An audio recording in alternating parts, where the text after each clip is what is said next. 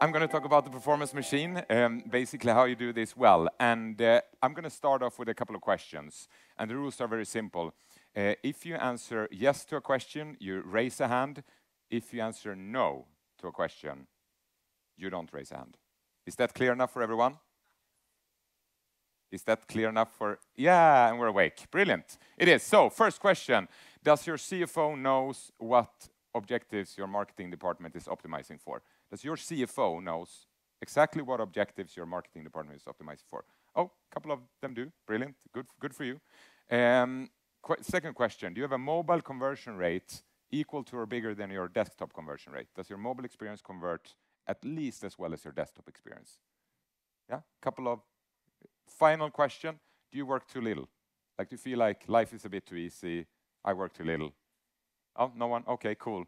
Good news for you, we are moving into an automated world, and we all know this. We believe that 88% of all media buys will be automated in a couple of years from now. And as we move into an automated world, it's very important to set up your performance engine so that you get to the right place fast instead of to the wrong place fast, because automation will bring the speed to this. So the sort of performance machine that I want to talk you through today looks like this. It's basically 4 steps plus a underlying thing that we need to care about deeply.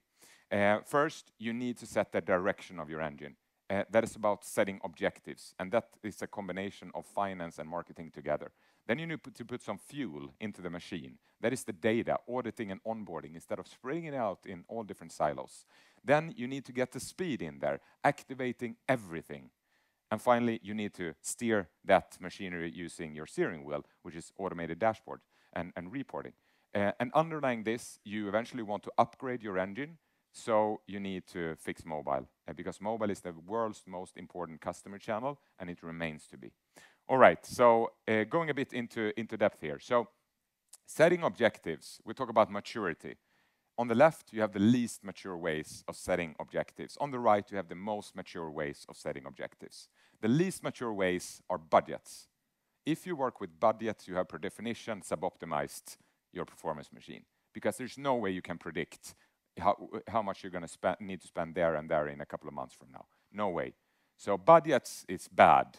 BB, easy to remember, bad budgets. All right, but then you eventually get sort of cost per something, cost per click, cost per acquisition, cost per something. You move on, percentage of sales, but still top line revenue, which is still a bit unhelpful, because you want to get to profit. You want to be able to afford to succeed. You want to be able to afford to press the gas pedal on your performance machine, instead of, like most companies in this room today, sitting with 1 foot on the gas pedal and 1 foot on the brake, pressing both at the same time, because you're unsure, will this work, right? Because you're not optimizing on profit, are you? So, and then eventually you get to lifetime value profit, and that's all about just, creating different order values and saying this person is worth this much, this person is worth that much. It's not more rocket science than that, and we'll look more on that later. But it's so important that you set your objectives, because when we come and ask companies, what do you optimize for? What's your objective? Then they run off like, oh, hold on a second. Let me get my hat. Well, we optimize for 200% ROAS. There you go. And where did you get that number? It seems very even. Like, well, there's the hat and here's the number.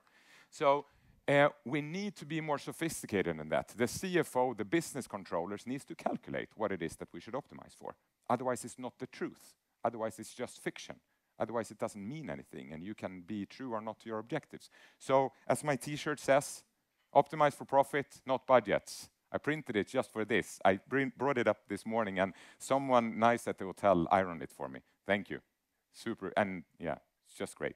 Anyways, so set the direction, good objectives, optimize for profit. So which company do you want to own? One company with a 20-to-1 ROI, highest ROI, or a company with 5-to-1 ROI? Raise of hands, those that wants to own 20-to-1 ROI company, the most, sort of the highest ROI. Okay, raise the hand if you want to own the company with 5-to-1 ROI. There's so many smart people in this room, right? Because it depends, right? It depends. What can you get? So in this case, 20-to-1 ROI, you are able to invest $100,000, giving you $1.9 million in profit.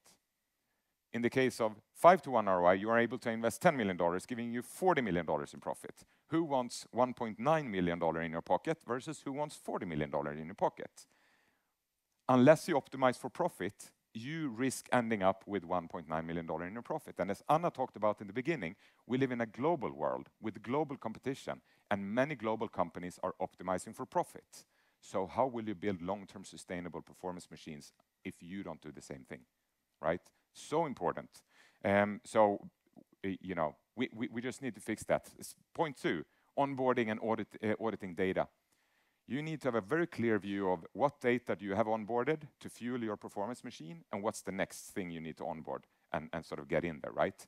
Because that will enable you to understand what are different customers worth. Like in this case, where they figured out that 20% of our customers bring 61% of our profit.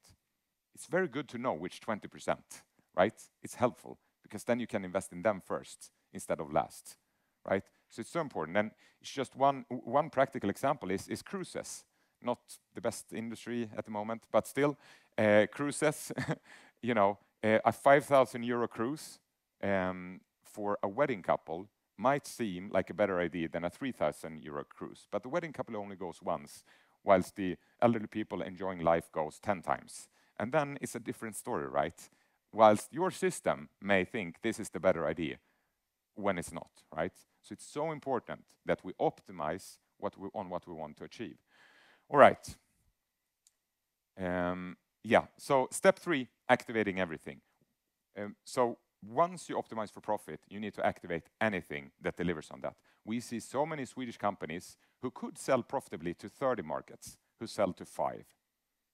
Like, why? Why would you do that? You can sell profitably to 30 markets, one feed in English, 43% of all global searches in English, you know, boom, do it. Why not? So activate all profitable markets, not some profitable markets. Activate all profitable ad channels, not some. Activate all profitable products, not some part of the assortment that, again, the hat dictated which products, which markets, etc. So it's so important that we activate everything. Because what we see when we do the post-analysis of what could have been, when you activate everything, we are unfortunately normally need to go back with something like this. Yeah, in 2019 you could have gotten 55% more customers, but you didn't, did you? Because, you know, this thing. So it's so important that we activate everything. All right, and final step, automated reporting. Stop with the having everyone in the organization chase the right data points. Provide automated reporting so that everyone has the right data points top of mind all the time. And finally, fix mobile. And we've tried a lot of different things to help companies fix mobile.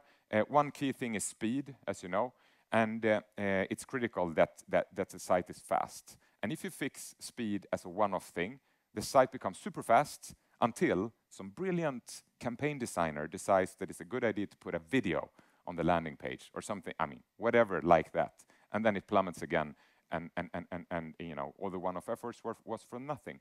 So what we advocate is a mobile steering committee for every single company, where the CEO and the CMO are there. If they can't prioritize this in the world's most important customer channel, what do they prioritize, right? And in there you also have the UX lead, you have the conversion rate optimization lead, you have this tech lead, and you have a sort of speed gatekeeper who won't let 1 kilobyte into the mobile site unless they have a ticket to come with. So fixing mobile is key.